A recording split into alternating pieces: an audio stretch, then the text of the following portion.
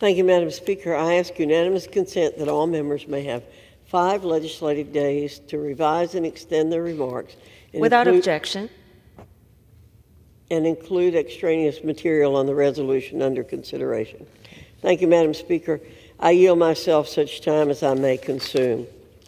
The gentlewoman is recognized. Thank you, Madam Speaker. House Republicans are coming to the rescue of small business owners once again.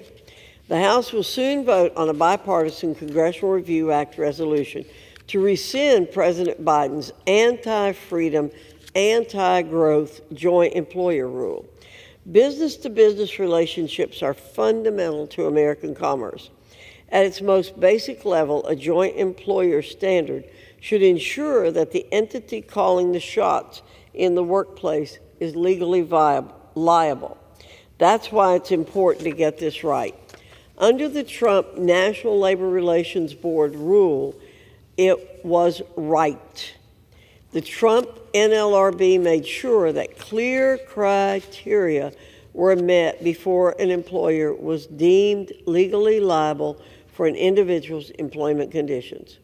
Critically, the Trump rule recognized that the ability of businesses to control their destinies is a pillar of the American dream.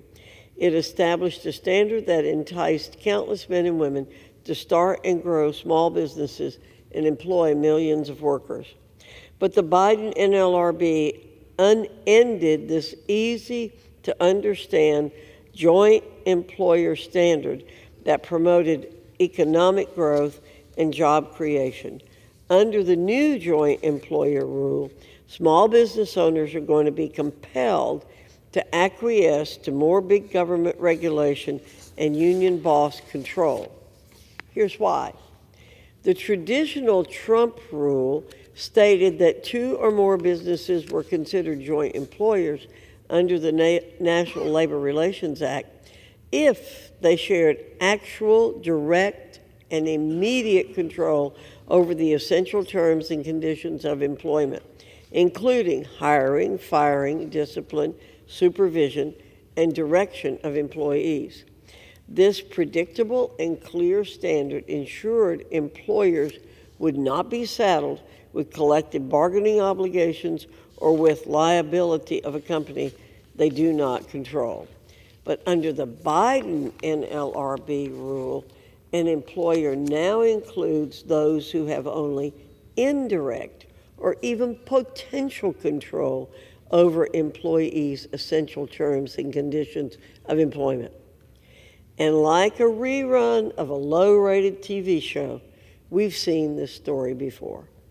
While the Trump board restored the common sense traditional joint employer standard, the Biden NLRB's rule largely revives an Obama-era standard. The Obama NLRB upended decades of precedent and broadly expanded the definition of joint employment. That means working families and small businesses are up against a confusing and damaging new rule from Biden's NLRB, which will sow confusion and destabilize the economy in a time when persistently high prices are crushing hardworking Americans. The results from Obama's joint employer rule give us an eerie glimpse of what's to come. Franchise operational costs increased by $33 billion. The decision caused 376,000 lost job opportunities in the franchise sector alone. It increased NLRB unfair labor practice charges by 93%, imposing significant litigation costs on businesses both large and small. Special interests are hard at work attempting to sweep these facts and the failed historical record under the rug. The AFL-CIO purports that the rule will in no way threaten or disrupt franchise arrangements or staffing firms. Big labor set the line, and the Biden administration took the bait, hook, line, and sinker. Moreover, this is not the only myth big labor is spreading about the resolution. Let me be clear, this resolution does nothing to restrict union activity.